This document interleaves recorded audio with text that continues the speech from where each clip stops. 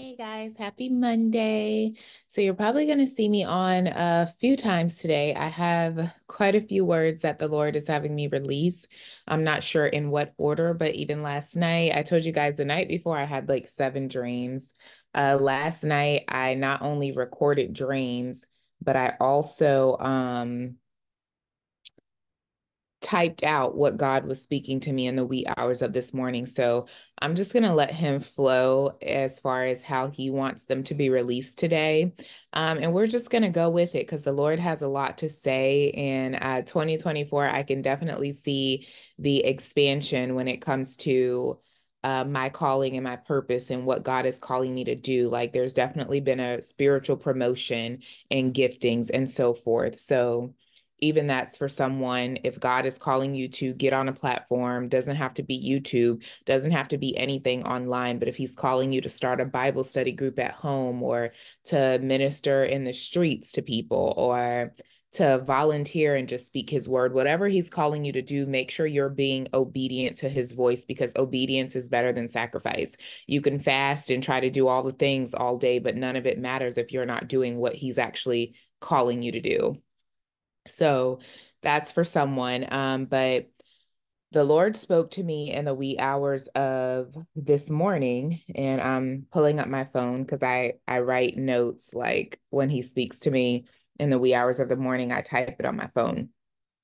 Um, but he said to me, when you choose to partake in evil, the same evil torments you. Even in that, God will send you people to ease the pain. Okay, so I heard him say, when you choose to partake in evil, the same evil torments you. Even in that, God will send you people to ease the pain. So, one of the great things about God is that he's merciful and he gives grace, right? He's a gracious God and he's merciful. He's also a just God. So just because he's gracious and merciful does not mean people that choose to partake in evil get away with it because they don't. God is still a just God. But I heard him say, I'm going to read this one more time. When you choose to partake in evil, the same evil torments you. Even in that, God will send people to ease your pain. Many of you guys have been called to be that vessel that God has sent to ease the pain of another. Okay. And there will come a point where God is not going to send anybody to ease their pain, right? Of those that choose to do evil, to walk in the ways of the world, to idolize the world and things over God. All of that's a form of evil. Evil does not necessarily mean the person sitting there doing witchcraft.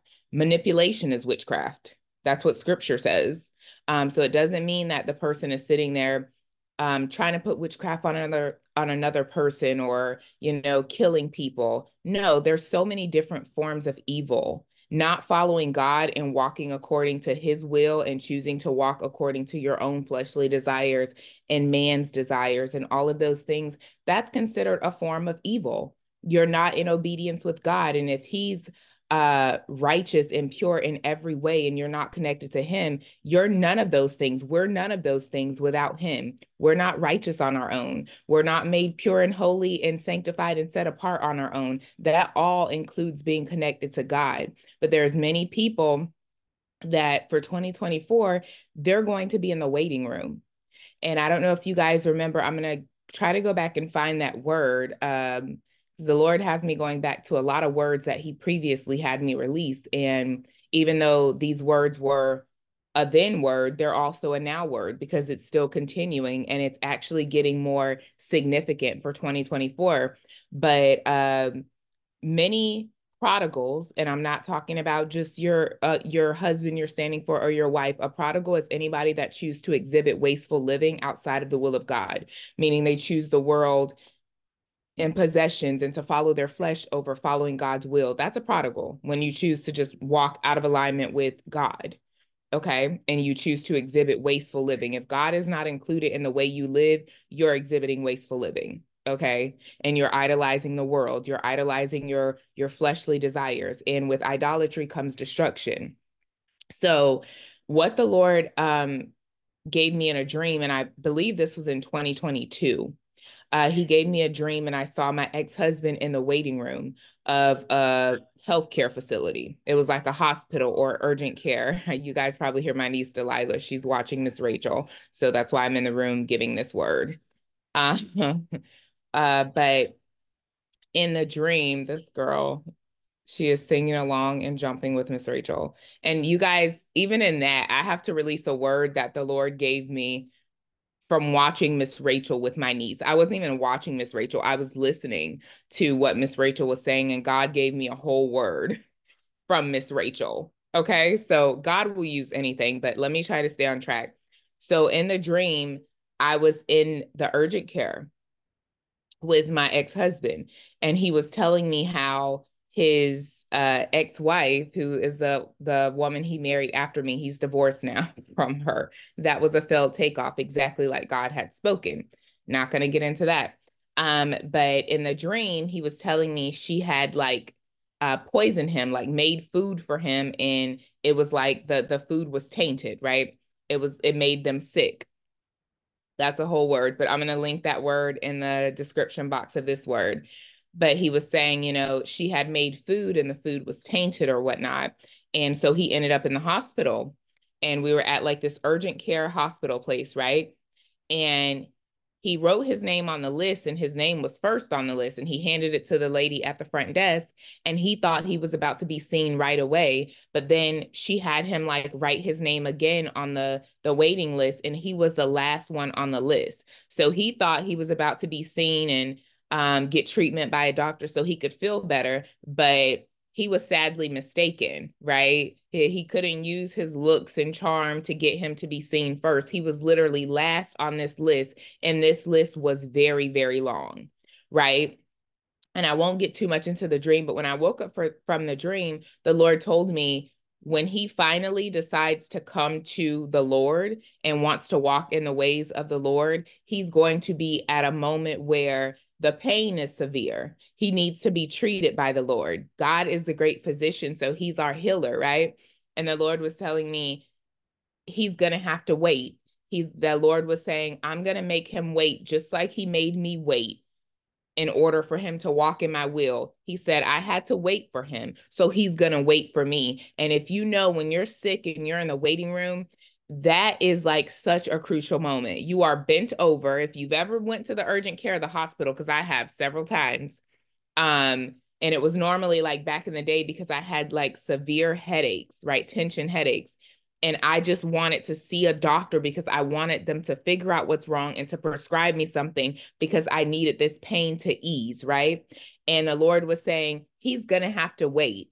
And a lot of people have died in the waiting room, right? They've died in the waiting room waiting for their turn, right? Because the doctor called them back too late, right? The doctor called them back there too late. And the Lord wasn't saying he's going to die, but in this moment, he will die to self as he's waiting in this waiting room, because God will bring you down to size to where you have no choice but to call on him for help and for assistance, right? You have no choice. And many prodigals for 2024 are in that waiting room.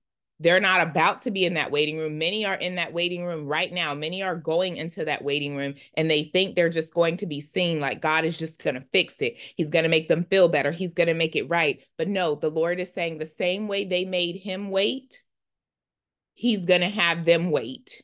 And while you're in the waiting room, you're not just sitting there chilling, you're in pain. And I remember even in the dream saying, wow, he's going to be waiting a long time. He was literally the last one on the list. But that is not a dream just for him. That is for many prodigals. And again, people that choose to exhibit wasteful living outside of the will of God. And when the Lord spoke to me in the wee hours of last night, he said, when you choose to partake in evil, the same evil torments you. Okay, guys, torment, the definition of torment means severe physical or mental suffering. To cause to experience severe physical or mental suffering. It's torture is another word for it. Plague is another word for it. Crucified, to mortify, to worry, to trouble, to mistreat is another word for it. But it's severe physical and mental suffering. Severe. Let's look up the definition of severe. Severe means something bad or undesirable to a very great or intense extent.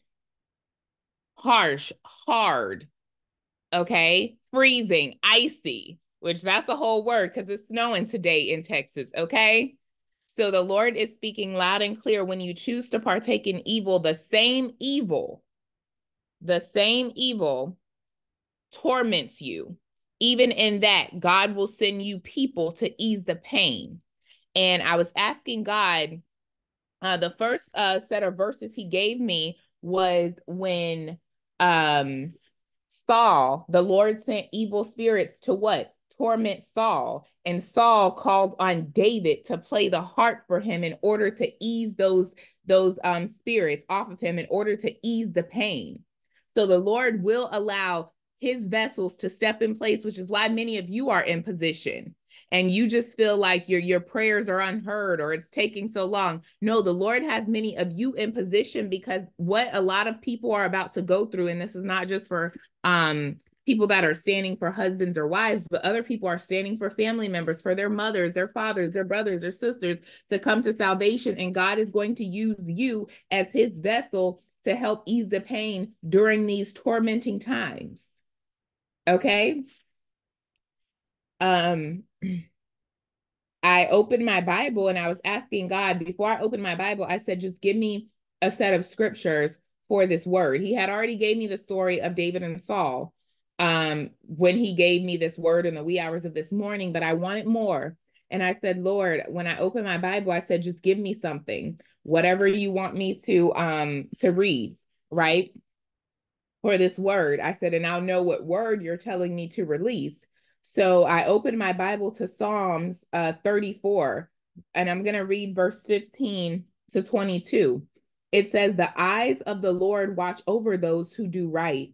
His ears are open to their cries for help, but the Lord turns his face against those who do evil. He will erase their memory from the earth. The Lord hears his people when they call on him for help. His people. He rescues them from all their troubles, not some, but all their troubles. We're in good hands.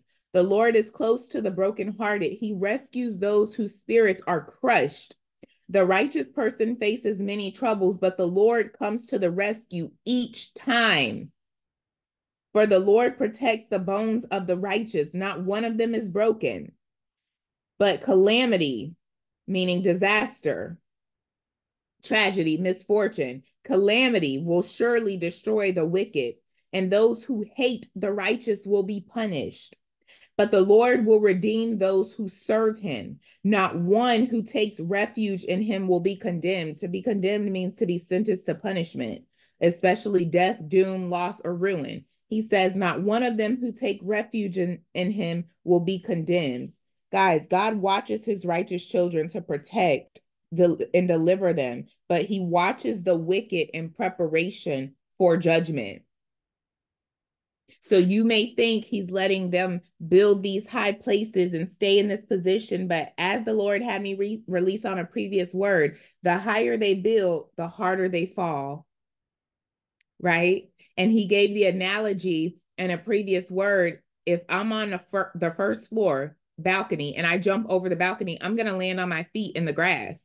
But if I'm on the 20th floor balcony and I jump, there's no way I'm going to get up the same way. God needs them to get up a different way. So he allows them to build and build and build high, high, high. Because when they fall, that's going to be a hard fall. Something's going to break. They're going to need assistance. They're going to need help. And God will bring you to the end of yourself to where you have no choice but to call on the great physician to heal your broken bones, to heal your broken heart, to ease the pain.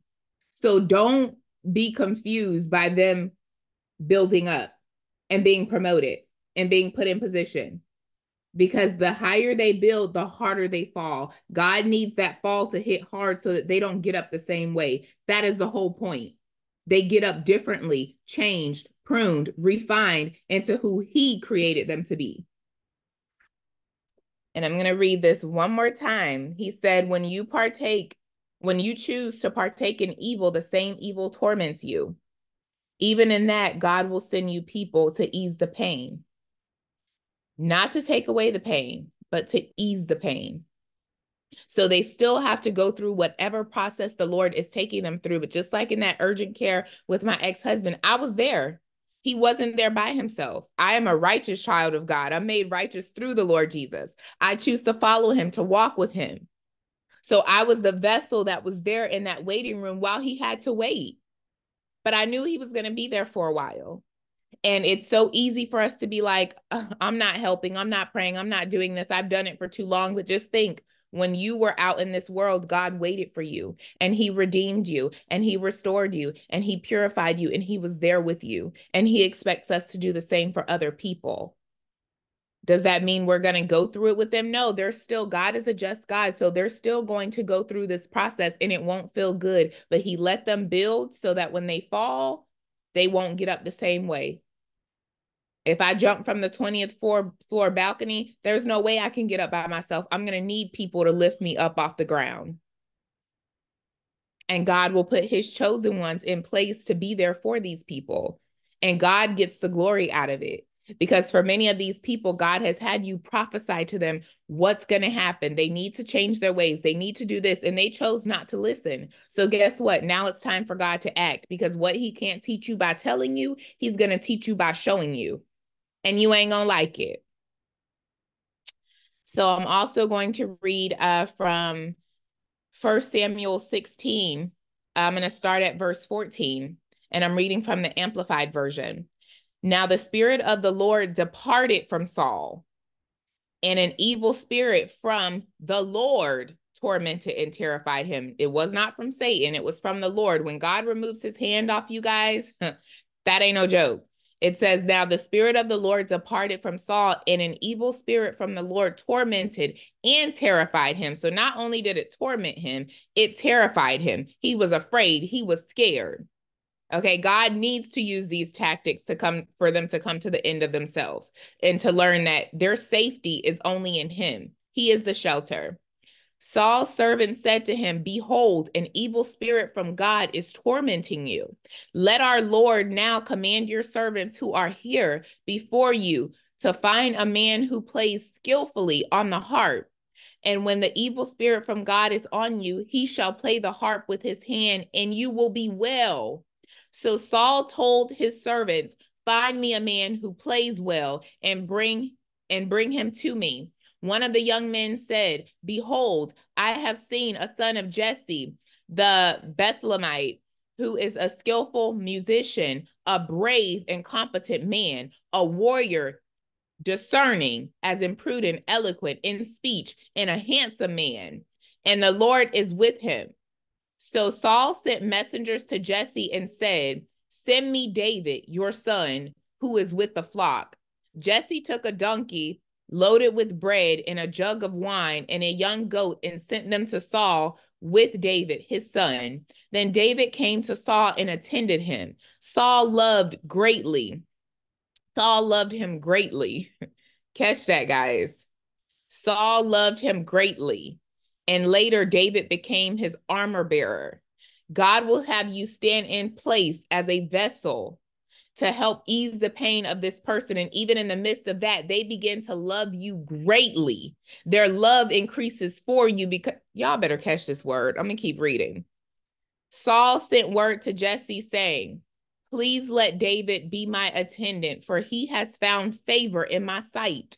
Sometimes y'all don't realize why God is having you stand in the gap. Yes, it's to ease the pain and to help bring them to salvation. But in the midst of that, you find favor with the other person. Their love increases for you. God is the only person capable of changing a person's heart.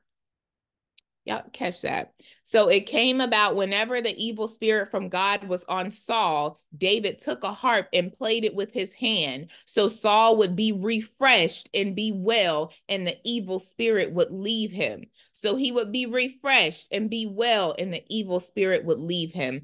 I just read 1 Samuel 16, verse 14 through 23, guys. That is the word. That is the word.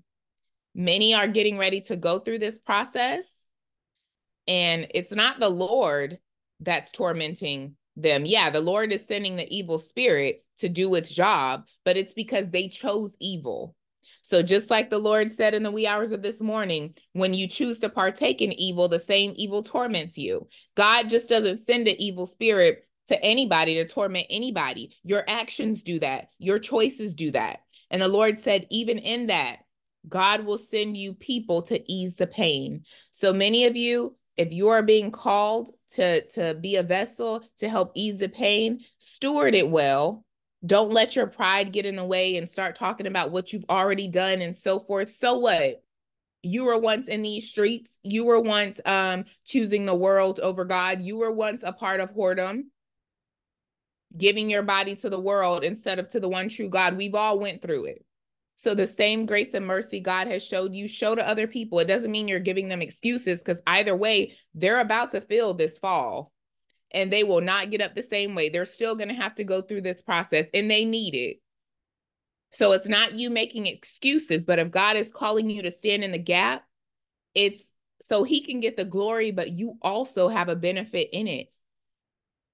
Because David went and was obedient and chose to show Saul grace and mercy, Saul loved him greatly in an abundance and favored him and wanted him there as one of his. Y'all better catch that, because I'm not even going to elaborate on that further, because if you have ears to hear, you've already caught it.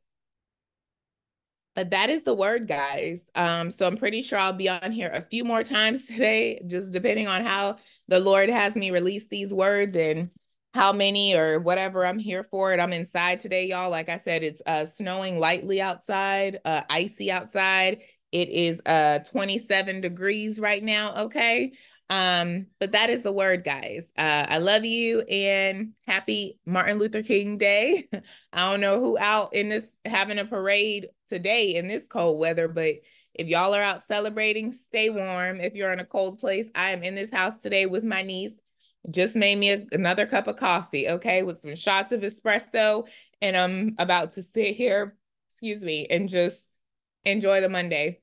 But I love you guys, and yeah, take heed to this word, sit with God on this word, and take me to God. But yeah, that's the word, y'all. Love you. Bye.